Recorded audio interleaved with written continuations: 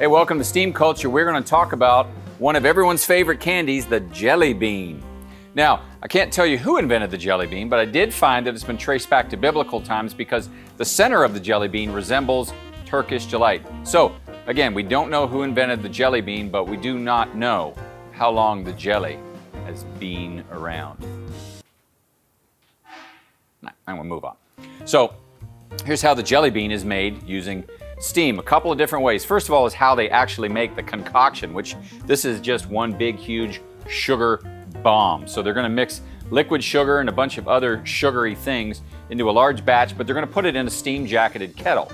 It's a big stainless steel tub that's double-walled. So inside the wall, they pump high-temperature steam in there. So they raise that sugar concoction up to about 350 degrees and let it cook.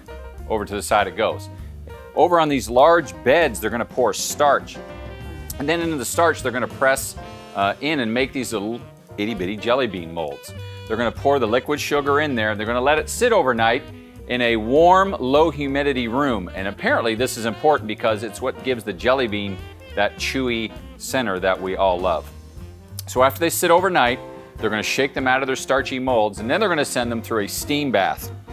This is important because if you don't put it through the steam bath, it doesn't accept the sugar coating that it's about to get tumbled through.